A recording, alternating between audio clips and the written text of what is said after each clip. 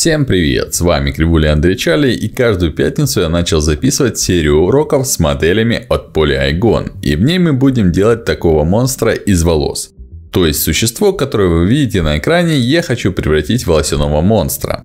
Все эти модели можно скачать по ссылкам, которые я оставил в закрепленном комментарии. Это Picture White 001, и вы можете ее скачать с настроенными материалами под каждый рендер. Я буду показывать Redshift. Также это Fruit Oranges 001, Knives Magnetic Strips 001 и такая HDRI. Данное видео выходит благодаря компании Point, которая является официальным дистрибьютором компании Autodesk в России по направлению Media and Entertainment. Все уроки, которые я выпускаю на канале, создаются на лицензионном софте. Также отдельная благодарность компании Ephere. Идея данного концепта в том, что из кувшина вылез монстр. Захватил апельсины и сделал их своими глазами, а кухонные ножи взял для того, чтобы отбиваться от недоброжелателей, которые хотят украсть еду у хозяина. То есть это такое доброе существо, которое охраняет по ночам вашу кухню и холодильник. Волосяной домовенок. Кстати, в этой же серии уроков я обязательно расскажу о новом материале волос в Redshift. И да, вы уже можете посмотреть на бусте випа из другого урока по переносу шерсти, и там есть видео, в которых я показываю настройку этого материала. Но, конечно, только в мае. Итак, приступаем к созданию волосяной материи вместо этой модели. Саму сцену скачивайте тоже на бусте. Итак, всю форму волос будем создавать из кувшина, то есть повторять все эти формы. При желании вы можете обвести ее сплайнами, но я предпочитаю использовать инструменты в Ornatrix. Сейчас много удобных инструментов, о которых я рассказывал в статье о Ornatrix vs Xgen. Кстати, на нее тоже будет ссылка в описании. Чтобы монстр и все остальные модели не мешали выделению, мы сделаем для них фриз, а также активируем прозрачность. Для этого нужно выбрать модель и нажать комбинацию клавиш Alt плюс X.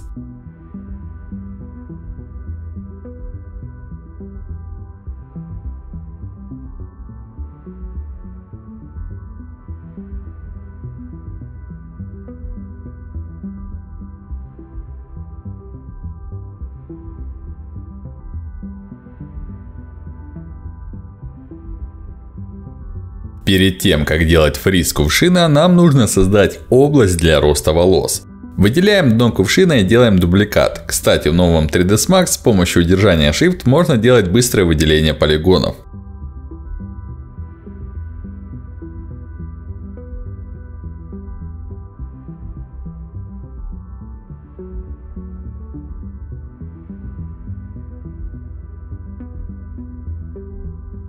Далее, когда выделили все нужные полигоны, делаем Detach as Clone. После чего делаем фриз кувшина. Немного сдвигаем клон дна. И делаем Reset X-Form.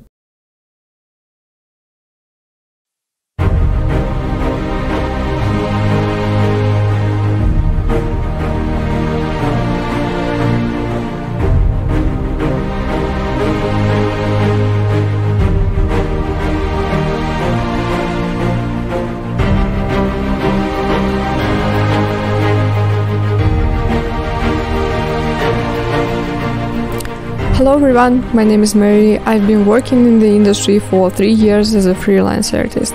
I haven't worked with well-known projects or corporations yet, but it's only a matter of time, because 3D is my love and passion, and making realistic portraits has been my hobby for the last 5 years. And I'm so happy that the moment when I can share this knowledge with somebody else has come. With the help of this class, you will learn how to create and configure Blender hair particle system with a full explanation. I'll show you how to adjust and lay them out correctly. You will get information about hair BSDF shader and achieve advanced level in its configurations. Also, you will learn how to make your render more good looking. I'll show you some features in Photoshop. I'm so glad that Yahoo gave me the chance to publish my tutorial with subtitles about creating realistic hair in Blender on a Chinese market. So if you're willing to share my enthusiasm with me about how to make realistic hair for your likeness portraits, you are very welcome to join. I wish you have a good time and take care of yourselves.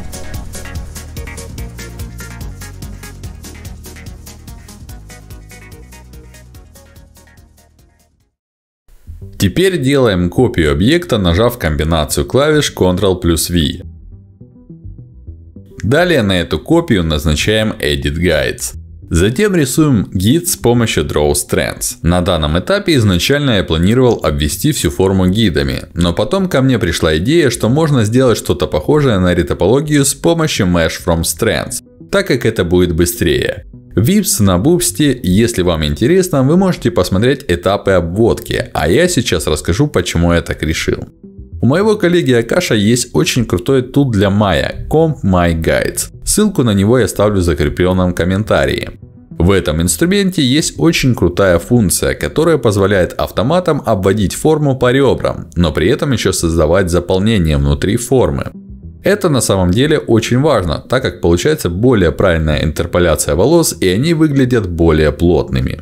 Да, в Ornatrix есть похожий инструмент Hair from Mesh Strips, но он не заполняет форму гидами внутри. Так, для создания ретопологии я буду использовать новую фичу в Ornatrix Branching. Из-за особенностей 3ds Max мы не можем назначить кучу MeshFromStrands на один объект, но мы можем использовать эту функцию для этой задачи. То есть у вас должен быть один объект с гидами, на который назначаются группы, и его референсы, к которым будут применяться разные MeshFromStrands и другие модификаторы. Но при этом всеми гидами мы можем управлять в одном объекте.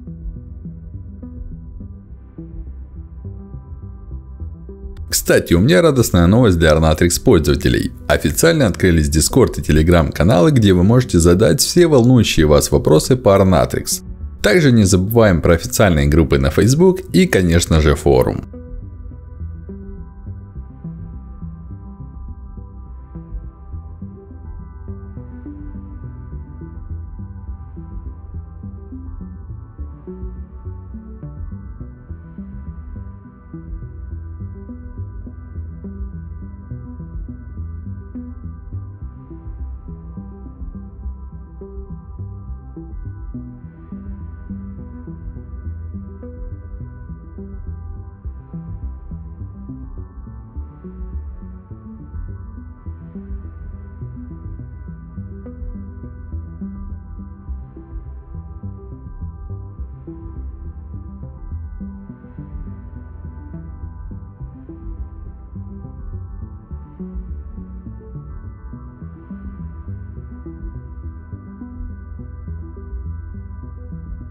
Чтобы не путаться, я перетягиваю все дочерние объекты на основной объект. Благодаря этому получается нужное дерево с ветвями дочерних объектов.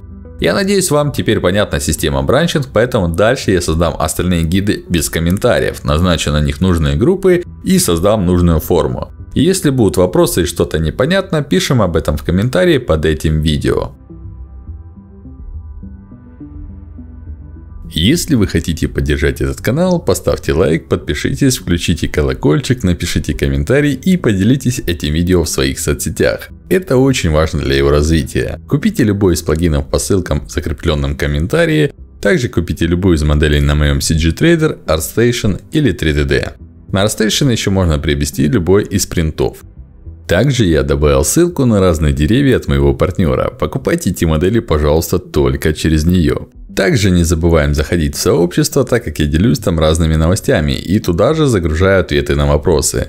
Там же собираюсь писать, сколько я трачу на выпуск каждого из уроков. И конечно же, если ты находишь мои видео полезными, то ты можешь выразить благодарность, поддержав меня на бусти. За это ты получишь много эксклюзивного материала, который включает ранние видео випы, уроки без рекламы, скидки на модели и много чего интересного. Перейти на мою страницу можно по ссылке в описании, в закрепленном комментарии или достаточно нажать на иконку с буквой I в верхнем правом углу этого видео.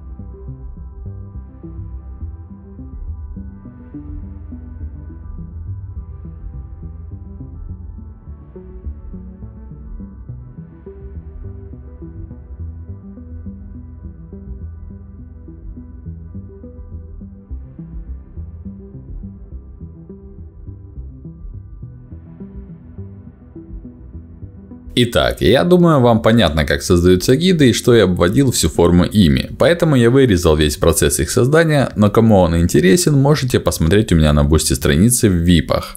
Теперь приступаю к созданию ретопологии для распространения кривых с помощью этих гидов. Это все, что я хотел рассказать в этом видео. Благодарю за просмотр и желаю хорошего настроения. Продолжение следует.